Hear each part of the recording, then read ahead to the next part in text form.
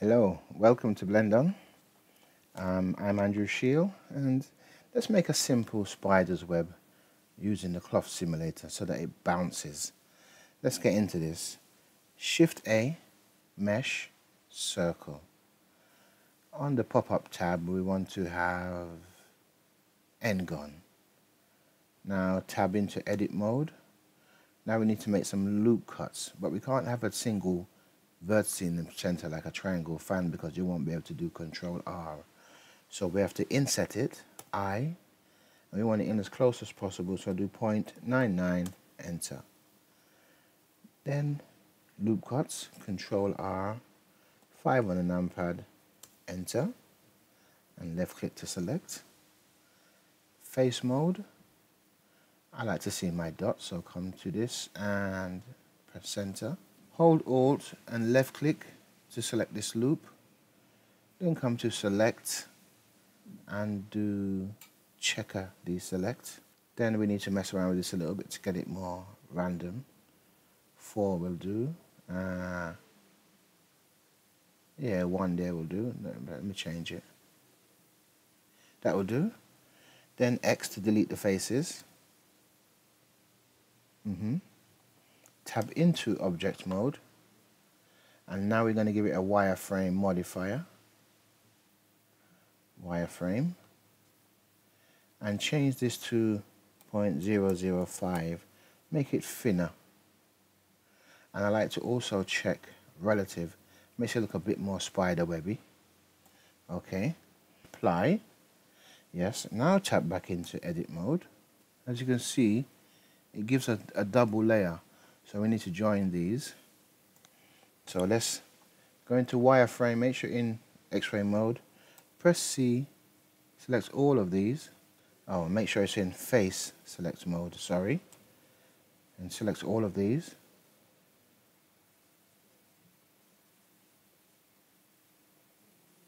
Then X, delete faces. And now when we go into vertex mode, we want to join all of these. It makes a triangle. So I'm going to go into top view, select this and do F to fill. You can't see what's happening, but it's filling the face. And I'm going to do it for all of these and come back to you.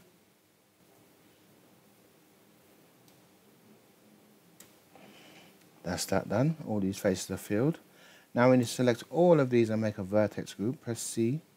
And just go around and selecting, and make sure that you're in X-ray mode. Now Control G, assign to new group. Where's the vertex group? Let's call it pin, and tab back into object mode. Come over to object data properties, and give it a cloth. Change this to rubber and scroll right down to where you see shape and select pin. And now on the cache, I want to start it at say 10 and end it at 100.